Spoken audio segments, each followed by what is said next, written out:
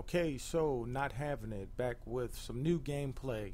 This is take two. I ran out of time last time. I gotta wrap it up. I need to wrap it up box from Dave Chappelle.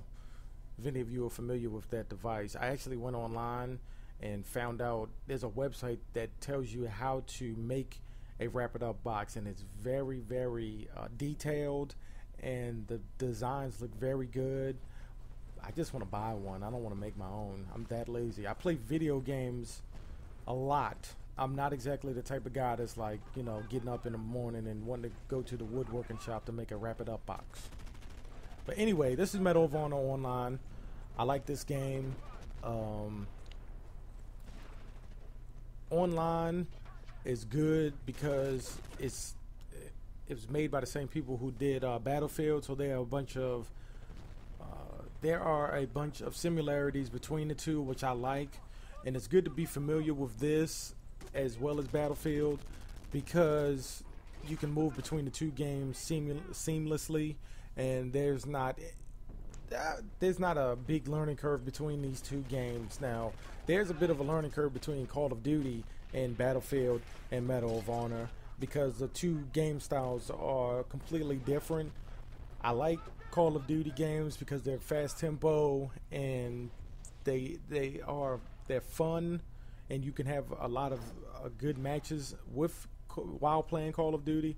But I prefer Battlefield and Medal of Honor more simply because they're more realistic. The sound is better in these games, and it's not all arcade-ish and shit. Like there are no perks or anything unless you want to. Well, not even those aren't even perks. Those are weapons attachments like the red dot sight and the barrel and open tip ammunition.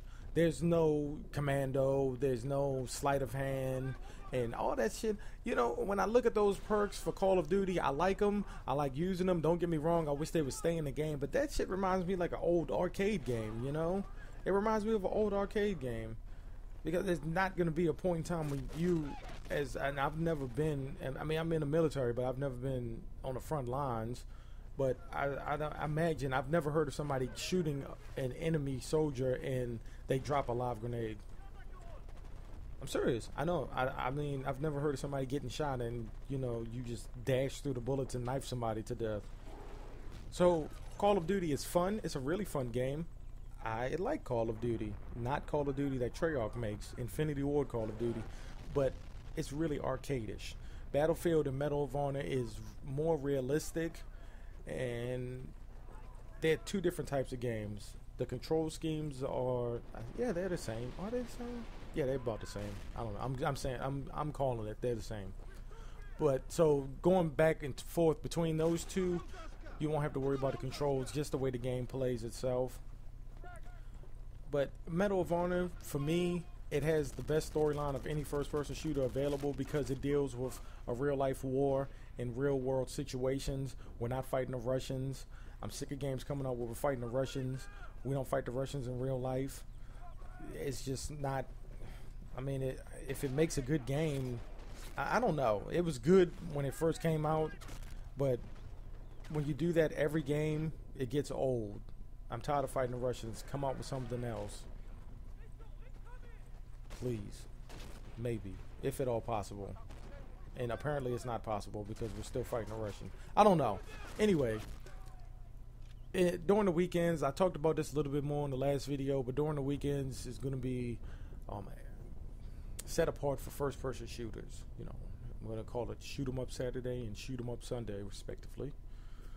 And every video, just about the majority of video, the plan is that when I upload a video on the weekend, it's going to be a first-person shooter, and during the week I'll have my 5-minute reviews and RPG gameplay like a Mass Effect or Dragon Age or whatever, and so any other type of game. But during the weekend the plan is to have first-person shooters. So I think that's what I'm going to do. Now, the plan could change without notice because next Thursday, the Resistance 3 beta starts up.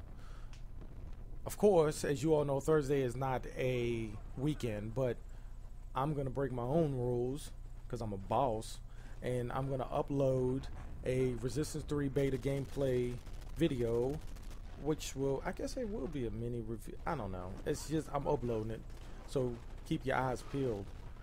And that's just keeping up with the newest games that are out and not being stale, because if I have an access code for a beta, I'm going to upload a video for it, because A, it's current, and B, I want to share as much gameplay videos with you guys as possible, and C, I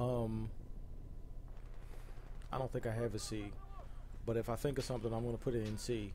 So anyway, this Thursday, keep an eye out for Resistance 3 beta gameplay. Resistance is a very good game. If you have a PS3 and you haven't played Resistance, what the fuck is wrong with you? That game is fucking awesome. Seriously. If you have and kind of on the fence about getting Resistance 3, again, what the fuck is wrong with you? The game is amazing. Anyway, keep an eye out for that.